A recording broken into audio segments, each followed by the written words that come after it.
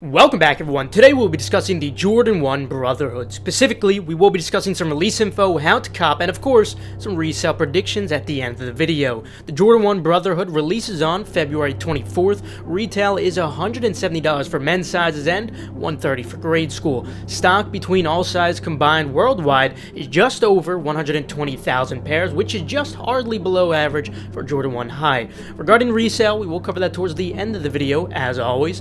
Before we jump into how to cop these though, first, congratulations to everyone who was able to cop the Jordan 6 UNC from my tweet. I saw tons of you were, so that was fantastic. This shock drop alone had 70,000 stock on Nike US alone, which is really insane. If you didn't cop though, it's alright. There are more opportunities to come. In fact, there's even a sneakers reserve coming this week, as sneakers already posted for. Make sure to follow my Twitter, KeithAdam10N personals for you. This way you guys never miss out on these kinds of things. And of course, as usual, just like all the other shock drops this week, such as the LeBron Scratcher, the Jordan 1 patent live stream, etc., all Endurance members were prepared with all the early information. In fact, I actually do have some great news for you guys who are watching this video early enough at least. We will be doing a mini surprise restock to celebrate all these shock drops tonight, February 21st at 8 p.m. Eastern Time, and the rest of the spots will be reserved for our main March restock. But I figured I'd give you guys this opportunity now, since a lot of you guys have been asking recently because of all these shock drops, so follow the Endurance Twitter if you are interested and set your alarm. I'll see you guys there. Anyway, let's get back to these Jordan 1 Brotherhoods because that's why you're here. Specifically, for this how to cop, we'll be going in chronological order along with exactly how to efficiently manage your time and set up for this drop, since a lot is going to be going on at once. Prior to discussing the first come first serve online drops though, remember I will always post the full site list on my Twitter, KeithAdam10, in addition to any urgent updates. Also, please make sure that you don't forget to sign up for the Flex app reservations. This is one of the best ways to get pairs, as well as asking your local foot stores about their procedure for leftover pairs. As of right now, it's not currently open, but they should be opening up relatively soon. And as of recently, the ship to me option has actually been disabled, and that might be the case when it comes to these as well. But don't worry, it's not going away forever. I can guarantee that they're in fact just currently making updates for it to increase their security, but let's be honest, bots are simply going to adapt and making all their effort in vain. But anyway, now moving on to online first come first serve online sites. We'll start with the US sites in chronological order, then we'll jump to the Europe sites afterwards. At 8 a.m. Eastern Time, we may be seeing Undefeated drop because that's their typical time. However, as of recently, they have been announcing a couple of drops for 11 a.m. Eastern Time, so make sure you do follow their Instagram, and if they do post for 11 a.m., you know that'll be the time for them. Before this time, whatever it is, 8 or 11, make sure you are signed into your Undefeated account in your browser, as it is required for this website to check out. Be ready to solve a checkpoint captcha as well. If you don't have access to a Shopify monitor, you could try refreshing the search page for AJ1 High, but your chance of copying will of course be slim. Now moving on to the confirmed 10 a.m. Eastern Time drops, this is where the actual fun begins as usual. Since there's a lot to focus on, I'll guide you and suggest you how to efficiently manage your time. First, I would suggest going for Hibbett as your first come first serve choice at exactly 10 a.m. Eastern Time, since Hibbett will be one of those that does sell out quickly, yet it is still a really solid manual chance. You might get the press and hold captcha loop, so just some tips to prevent this loop, just like we discussed in my prior how to cop guide. Go to the coming soon page on the Hibbett calendar, and right before 10 a.m. Eastern Time, click on the Jordan 1, then scroll down slowly until you see the sizes. If you scroll too quickly, you'll likely end up getting caught in that captcha loop. That's what happens too often. My biggest advice in general here though is to use Apple Pay on your mobile device for the most efficient checkout after you just select the size. Or as an alternative to Hibbett at 10 a.m., you could also choose another first come first serve option, would be a Shopify site. If I had to pick a Shopify site for you, I would likely choose DTLR and Jimmy Jazz, since Shop Nice Kicks and Shoe Palace shipping rates are very high. But keep in mind, Jimmy Jazz only has a grade school pair loaded as of right now. Kith might be another option for you as of well, but I haven't really seen much manual success there either recently. Regardless, both of these are going to be much harder than Hibbett in my honest opinion, based off my experiences. In conclusion, your 10 a.m. Eastern Time site really should be Hibbett, but these are your alternatives if you so desire. Now, right after those first come first serve drops are over, or even while you're still waiting in the Shopify queue, I want you guys to enter in as many sneakers accounts into the drop as possible. This is going to be your #1 chance by far for copying these. But now, what's the most efficient way to cop off of Nike sneakers manually? Well, these are currently loaded as a a Leo drop at the moment, like many recent Jordan GR drops that we've seen in the past month. Leo drops essentially are just draws disguised as first come first serve drops, but you actually have about 2 to 3 minutes to get in as many accounts as possible into there. On the other hand though, what we used to see pretty often was Dan drops, also known as draws. In that case, you usually have 10 minutes to enter in as many of your accounts into the raffle as possible.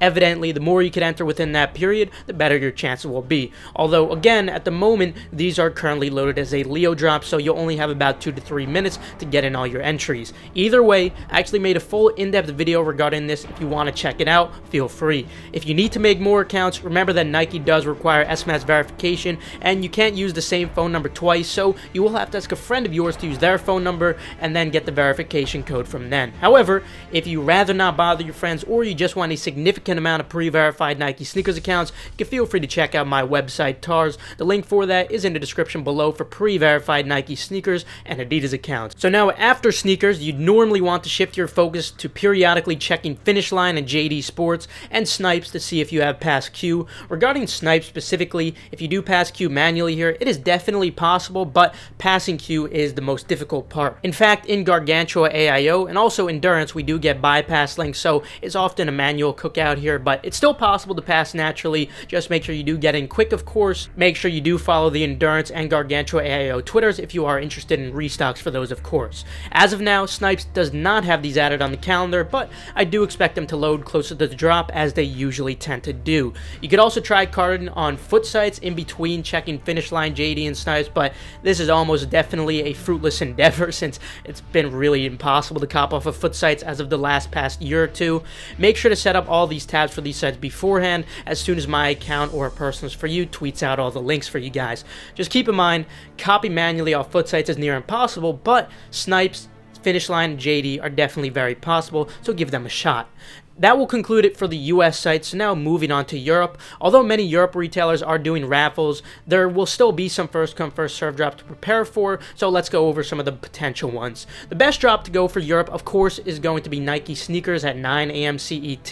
These are currently not loaded on the calendar just yet, but I do expect them to load relatively soon within the next day or so, and it'll most likely end up loading as a draw, unlike US, which has been loading as a Leo lately.